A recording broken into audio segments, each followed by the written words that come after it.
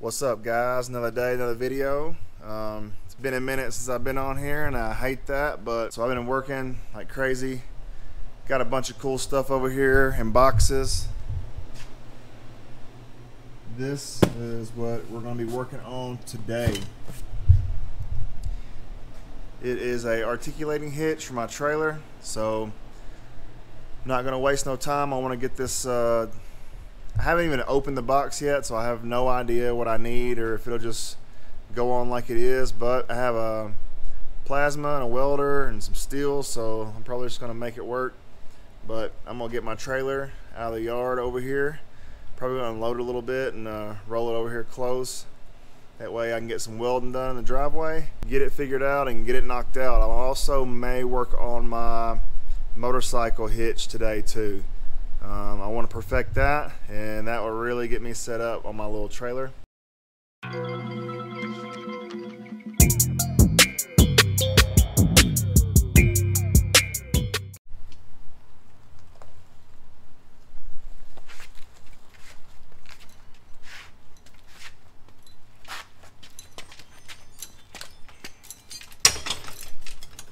Alright, I got the trailer up here where I needed it to go. Moved it by hand, just to verify that this thing is movable. Grab this hitch. It's got a big old hole in the box, but it's alright. We're going to open this thing up right here and see exactly what's in here and if we can make it work with what we got right here. If not, I guess we'll have to figure it out.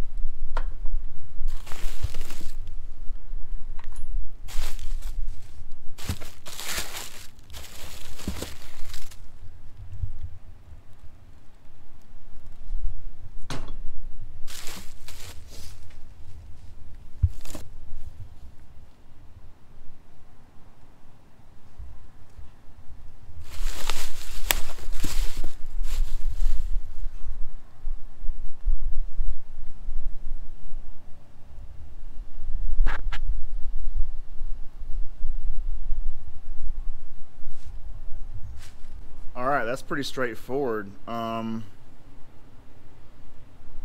I already see what I need to do. I just need to cut my old little rinky-dink tongue off here. This one will slide right over what I got. Weld it up. Golden.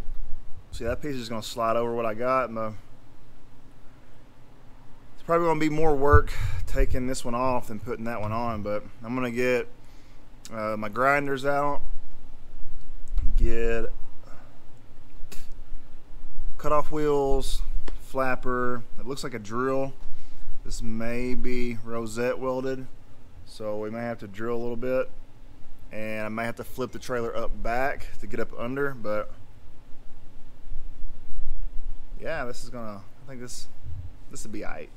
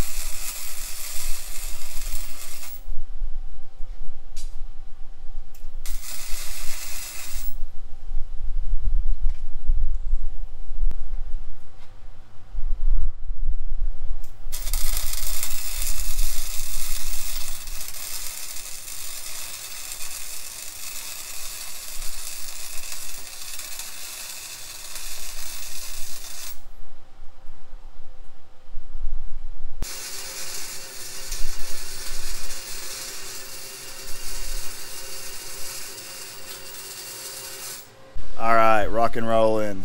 The hitch is welded on. I got it burned in. I welded up under here too.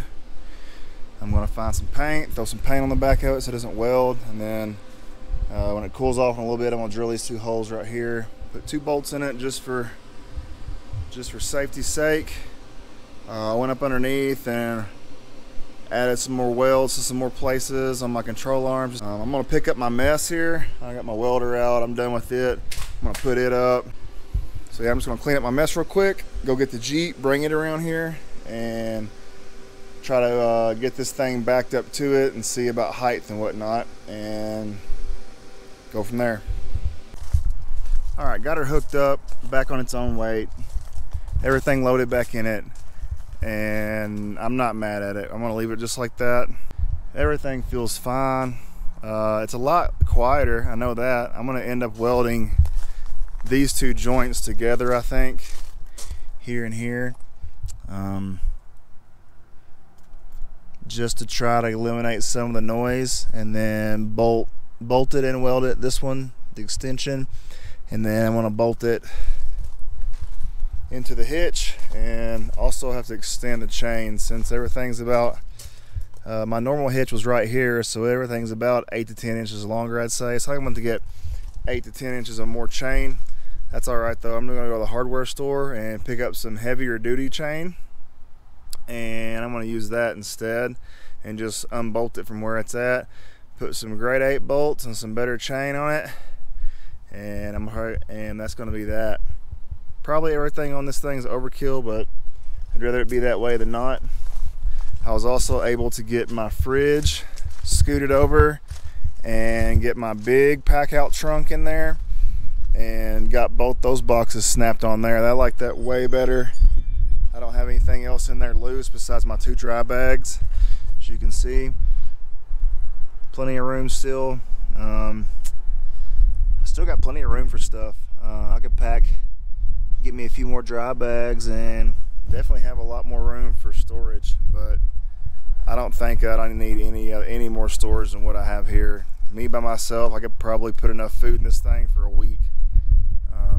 Yeah, I could put enough clothes and food in this thing for a week easy by myself, or even 2 people. So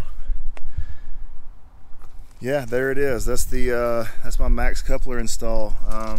Got it welded on there. Like I said, I'm gonna come in here and drill some holes and put some bolts there and paint it up, and we'll follow up when I get that done. But as far as the install, it's pretty easy. There is nothing else to it. You just need to adapt this to your tongue and hook this to a ball mount hitch, and you're done.